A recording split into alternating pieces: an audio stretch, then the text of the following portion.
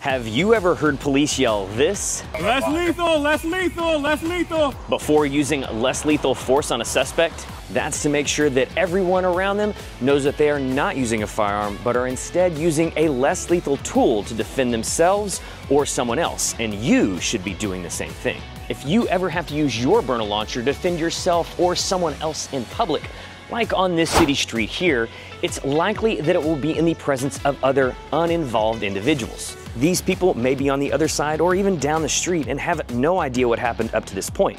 But you drawing a launcher definitely has their attention now. This is why it's so important for you to yell at your attacker. Get back! Get back! Get back! Get away from me! Leave me alone! And if time permits, that you have a less lethal weapon and will use it to defend yourself. Less lethal, less lethal, less lethal! And if this is taking place in public, there is a very good chance that it's being caught on camera. So vocalizing those intentions will only help strengthen your case when it's being played back. So get ready to get loud, Byrna Nation, and vocalize those commands so that if the time comes, you are prepared to defend.